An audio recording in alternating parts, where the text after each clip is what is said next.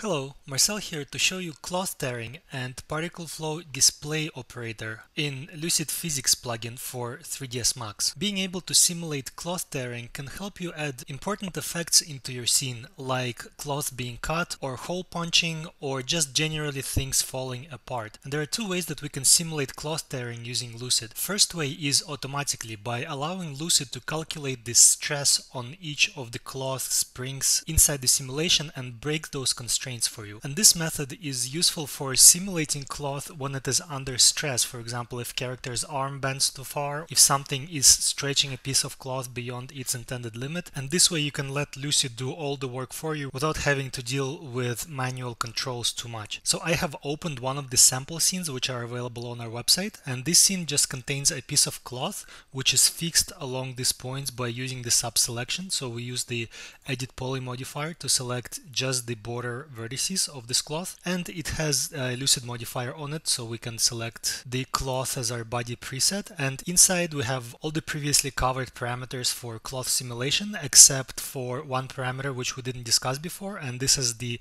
tearing parameter, as well as the random seed parameter. Because Lucid selects the springs inside the cloth to break during tearing on a random basis, we have added the random seed parameter. And the tearing parameter determines how sensitive the cloth is to be torn. So if it is set to 0, it will not be torn at all. And if it is set to 1, it's going to be very easily torn and fall apart without too many forces applied to it. So I have also created a simple box object which has a convex body collision type, and this box is animated to move directly through my cloth object. So if I just go to frame 0 and I start my simulation, we can see that as soon as the box object touches the cloth, it starts to pull it backwards, and it pulls it backwards more and more each frame until some point where the cloth can no longer withstand the stress of being pushed and it just rips apart. So this way we have created a hole inside of our cloth object. Notice that if I select my object and I go into my cloth settings and I set the tearing parameter to be a larger value, let's set it to something like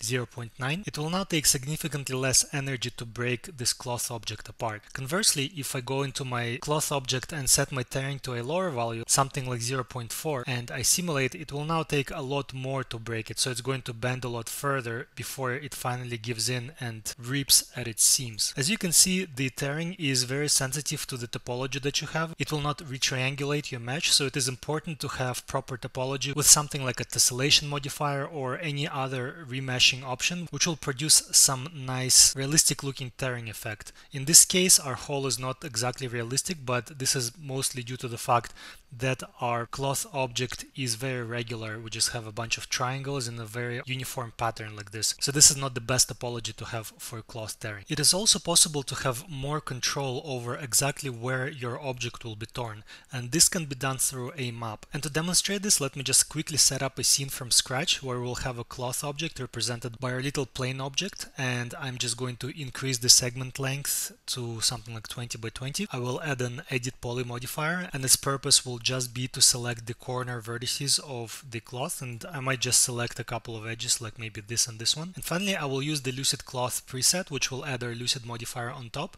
and it will set our body type to cloth. I will bump up the tearing slightly, maybe to a value something like 0.6. And if you notice, we also have the cloth tearing map over here. Right now it's set to none, and this is something that we're going to assign right now. So I'm just going to go to my material editor, set my diffuse color to gradient ramp map, and I will just make it visible inside the viewport and assign it to my mesh. Change the interpolation type to solid. Gradient type, I'll change it from linear to something like a pong, which creates these two lines on my texture. So now having done this, I'm just going to take my gradient ramp and drop it onto the cloth tearing map, and I'll instance it so we can adjust these parameters if needed later on. I also added a tessellate modifier just so we have a more tear-friendly topology, and then inverted my map so that we have black values symbolizing where there is no tearing going on, then we have a white stripe symbolizing where the tearing will happen. One other thing that I did is I increased the tearing parameter from 0.6 to a 0.94 value. This came about after playing around with the simulation a little bit. So if I press simulate right now and if I start simulating, you can see that it is tearing the cloth, and the parts of the cloth where we have the stripes are now breaking apart, and what we end up with is a piece of cloth which is not connected in these areas. If I break the simulation and go back to my map and update it, maybe if I make the stripes a little bit wider, when I simulate, these stripes are now going to break as well, and the pieces of cloth that we are left with are a lot thinner. Just like before, I can go and simulate my whole scene, and after the simulation has completed, I can play it back in real time, and we have our beautiful distraction happening in real time inside the viewport. Besides tearing cloth, it is also possible to tear inflated objects, and for that we will load one of the other scenes that is also provided as a sample file on the website. And here we have a sphere object which is set to an inflated body type being pushed from the top down using this rectangle object. And before the simulation, the rectangle just passes straight through the sphere, but once I start simulating, you can see that it starts squishing our bouncing ball sphere to a point where it can no longer withstand the pressure of this object, and it just kind of cracks and crumbles like a little piece of eggshell. So this could be useful for creating effects where things are being cracked or broken apart using inflated objects, and you can probably get a lot more interesting effects if you have better topology and more intricate meshes. Another feature which we'll discuss is the new particle flow display operator.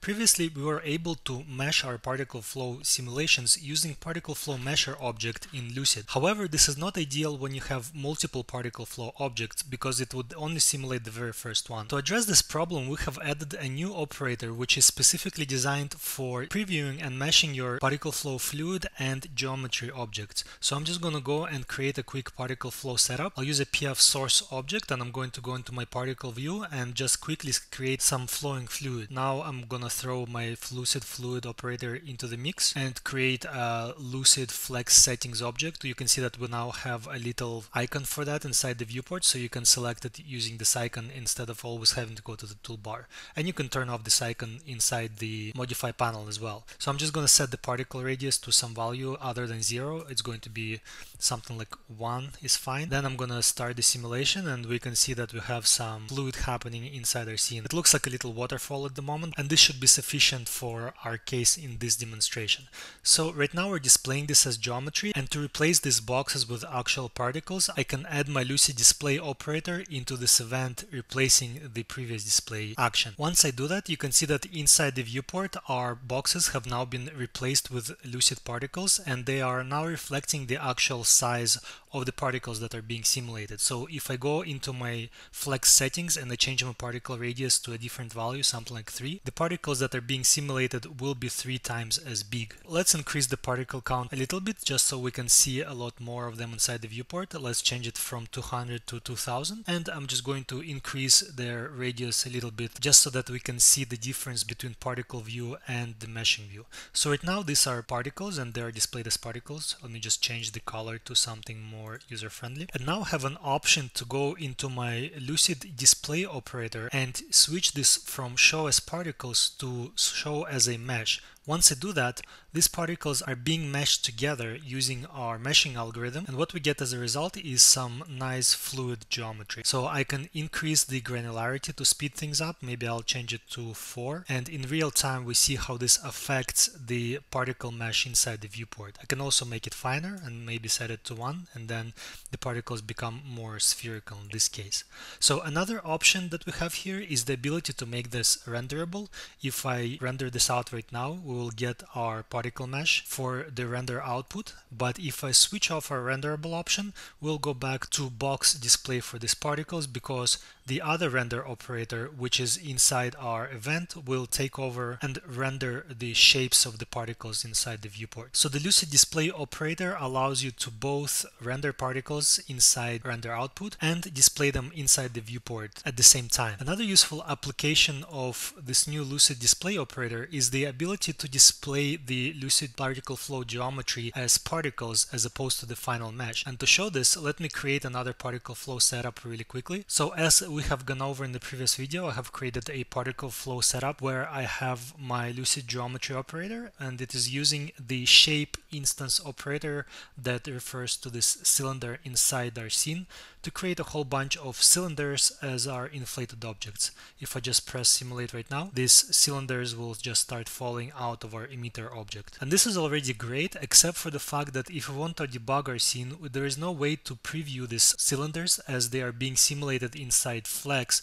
using particles. That is, until now with our new Lucid display operator. So let me just replace the previous operator with this one, And as soon as they do that, inside the viewport, you can see that our inflated geometries have been replaced with actual particle objects. And as they are falling down, they're being updated using the particles. And just like before, the radius of these particles is used during the simulation. If I increase this to a different value and I start the simulation again, you can see that the particles are now a lot thicker than they were before. The only thing about the Lucid display operator is that in this case it doesn't make sense to show it as a mesh because we already had it as a mesh before. So you only need this operator really to show the Lucid geometry as particles. So it has no other purpose for the geometry operator like it has for the fluid operator, for example, but it's still quite useful in this scenario. If you want to switch between displaying particles and displaying the final geometry, all I need to do is toggle this Lucid display on, and I can add my normal particle flow display operator back into the mix. So I'm just going to drop it right below the Lucid geometry, and if I set the output type to geometry and I start my simulation, we can see that we get our meshes back. So these are just a few more features which I hope will help out in your Lucid simulations and add something a little extra to your workflow. Thank you very much for watching.